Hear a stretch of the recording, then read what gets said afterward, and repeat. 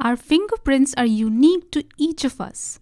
No two individuals ever have the same fingerprint. And the same goes true even for DNA sequences. The sequence of the nitrogen bases in our DNA, A, T, G, and C, that sequence is unique to all human beings except perhaps identical twins. Just as we use fingerprints to identify, let's say, culprits from a crime scene, we can use DNA sequences to do the same thing. And this is called DNA fingerprinting. DNA fingerprinting can be used not only to identify culprits among suspects, it can also be used to do things like paternity testing. So this video will be about the technique used to obtain DNA fingerprints of a person. But for that, I would recommend you go through these topics first. DNA polymorphism, satellite DNA, gel electrophoresis, and southern blot. You can go back to our course and take a look at the videos that we have on these topics. In our chromosomes, we have 6 times 10 to the 9 base pairs, roughly. So if we were to analyze the whole sequence of these many base pairs, that's a huge task, right?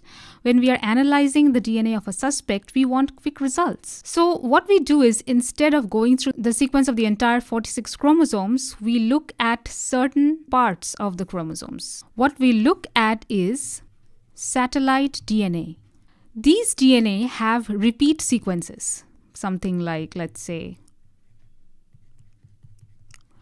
ATC, ATC, this will keep repeating again and again. And there are many such sequences. Sometimes they are as small as this. Each repeating unit has only 3 nitrogen bases, whereas sometimes each repeating unit may even have 100 bases. These types of DNA sequences which have repeating units are called satellite DNA, and they have a high degree of polymorphism.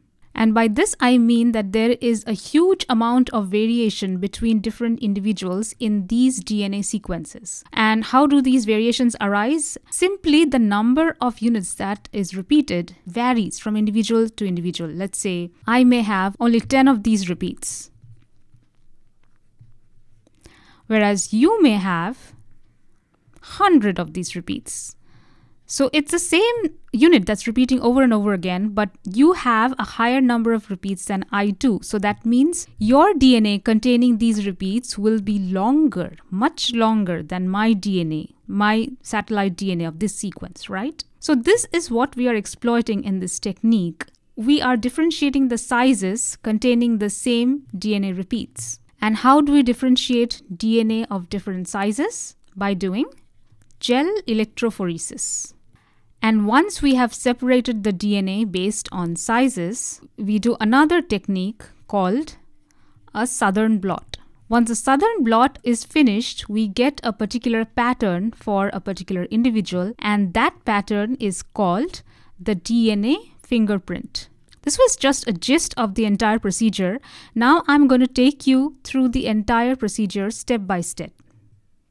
First, we obtain a sample of the person in question whose DNA fingerprint we want to try to find out. The sample can be blood or hair or saliva or some other cells from the body. And then we extract DNA from these cells. Next, what we do is we treat the DNA with enzymes called restriction enzymes. Now, there are many types of restriction enzymes. Each of these, what they do is they recognize a specific sequence in the DNA and cut over there. So they make a break in the DNA strands at that particular sequence which they recognize. So we take different restriction enzymes and cut the DNA at various places. And hence the DNA is now cut at various places. We have much smaller fragments of the DNA than we originally started out with. And now we run all these fragments on a gel by doing gel electrophoresis. And what we see is we see all these different bands that run through the gel when we pass electric current through it. So there are all these bands. In fact, there are many more bands because you're taking the entire chromosomal DNA, right? So that's a lot of DNA and there will be a lot of bands. And there are way too many bands for us to focus on anything really. So we don't know what we're looking for at this point.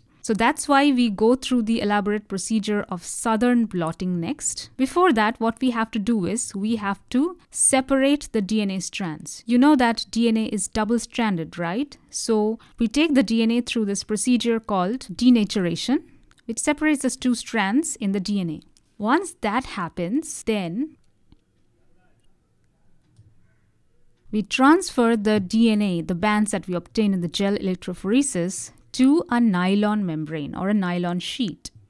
And then we take the sheet and then we add a solution containing probes of satellite DNA. Now, what are these probes? These probes are short DNA molecules which are single-stranded, and they have sequences of the satellite DNAs which we are interested in. So, since right now the DNA bands that we have on this nylon membrane are all single-stranded because we took care of that right before. So all of these DNA bands, they are single-stranded, and out of these, whichever belong to satellite DNAs that we are interested in, those will bind to these probes because these probes have complementary sequences to the sequences of the bands that we are interested in. Okay, so the probes go and bind there.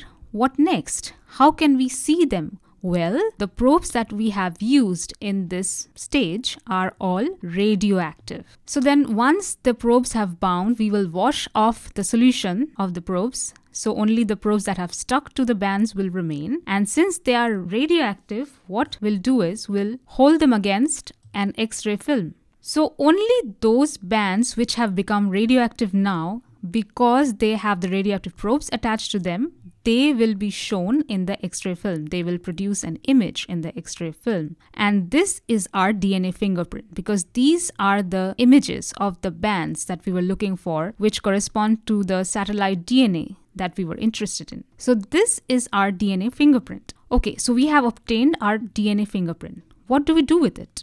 Suppose this is our crime scene DNA. This is the DNA fingerprint of whatever blood or hair, whatever we obtained from the crime scene. And this is the DNA fingerprint that we obtained from there. Now we want to identify the criminal with this DNA fingerprint. And we have 3 suspects. These are the DNA fingerprints of those 3 suspects. Now I want you to pause the video for a moment and tell me, out of the suspects numbers 1, 2 and 3, which one was present in the crime scene? Clearly suspect number 2, right? So take a look at all the bands. All of the bands have to match. So this band, this band, this band, this and this, all of them match with these. Whereas with number 1 and number 3, only some of the bands match. The others don't match with the crime scene fingerprint. So we have identified our culprit, suspect number 2. So this is how DNA fingerprinting is used. In fact, the technique that I told you about is a little bit antiquated. It was used before. Nowadays, they have more advanced techniques. For example, instead of using restriction enzymes, they use a technique called PCR, polymerase chain reaction, which you will learn about in another unit. And instead of using radioactive probes, these days they can also use fluorescent probes. And there are some other modifications which have been added to the present-day technique of DNA fingerprinting.